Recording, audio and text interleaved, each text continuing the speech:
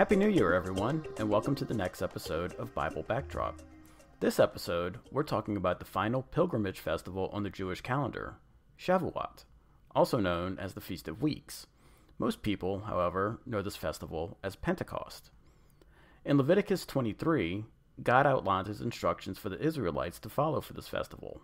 Quote, "From the day after the Sabbath, the day you brought the sheaf of the wave offering, count off 7 full weeks. Count off 50 days up to the day after the 7th Sabbath, and then present an offering of new grain to the Lord. From wherever you live, bring 2 loaves made of 2/10 of an ephah of the finest flour, baked with yeast, as a wave offering of first fruits to the Lord." End quote. A few notes about these verses. First, this is where we get the word Pentecost from in relation to this festival. Pentecost translates to 50 days, which is the amount of days listed from the Sabbath after Passover to Shavuot. Secondly, similar to the Feast of Booths, Shavuot is a harvest festival. It usually comes between the barley and wheat harvest, which is why the initial offering is 2 loaves of bread. These are made with leaven, and I'll talk about the significance of that later. Third, how much flour was needed? From the Bible Math episode, an ephah was about 5 gallons. So 2/10 of an ephah would be 1 gallon.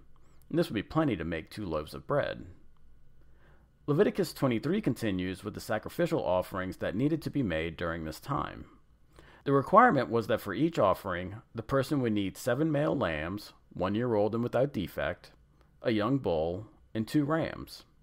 They would also need 2 lambs for a fellowship offering and a goat for a sin offering.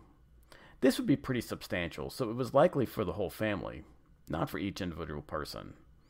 Finally, the day was proclaimed as a Sabbath and no work could be done. After these verses, there's a bit of an aside. God gives instructions about how the Israelites are to collect their harvests. They are not to reap to the edges of their fields, and they are not to collect their gleanings, grains that may have been left behind while harvesting. Field owners are to leave something for the poor and the foreigner residing among them. Why put this here after the instructions for the festival? Commentaries believe that it is there as a reminder that even during the joyful times of the festival and harvest, to not forget the poor and needy among them. Unlike the other festivals, there doesn't seem to be much fanfare associated with Shavuot. It was a day to bring to God the first of the wheat harvest along with the required sacrifices. Later, new traditions were added. Synagogues would be decorated with plants, flowers, and other greens, and dairy foods are often eaten. Due to its agricultural significance and her acceptance of the God of Israel, the Book of Ruth is read in all the synagogues. Another tradition that came about was the commemoration of the giving of the Torah at Mount Sinai. This was almost certainly started after the temple was destroyed in 70 AD. Many Orthodox Jews will spend the night of Shavuot studying the Torah. In Christianity, Pentecost is celebrated as the birth of the church described in Acts 2. The Holy Spirit descends on the apostles and they go out into the streets to boldly preach the gospel. The timing is fascinating. Due to the diaspora, Jerusalem was crammed full of people from all regions of the known world. They had come to celebrate Passover and the Feast of Unleavened Bread. Since many lived so far away, they had to stay in or around Jerusalem for Shavuot. Many had been in Jerusalem when a man named Jesus of Nazareth was crucified. Many may have even yelled, "Crucify him," when they were given the options to let him go as they were being egged on by the Jewish leaders. They may have even heard the rampant stories about how he had supposedly resurrected and had been seen by many people, but most probably discounted the rumors. Most of these people had seen a crucifixion and knew that nobody survived.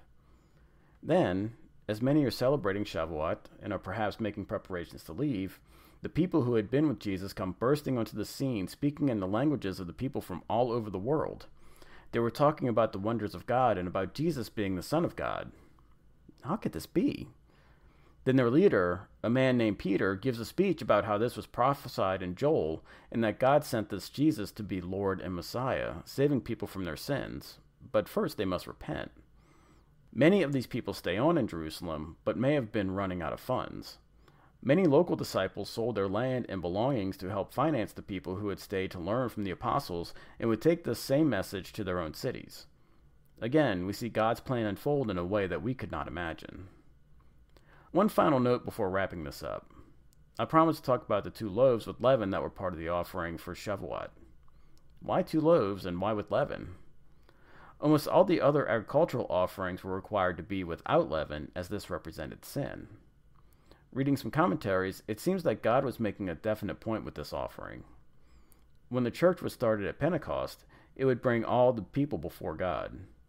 When Jesus died, the curtain separating the Holy of Holies was torn in 2 and could not be replaced. People could now come directly to God through Jesus. 2 loaves represented both Jews and Gentiles that could now come before God with no barrier in the way. Leaven was kept in the bread to represent that all can come to God with our sin to be forgiven. No longer will we have to rely on temporary sacrifices and offerings. On that note, I think I'll wrap up this episode about Shavuot, or Pentecost.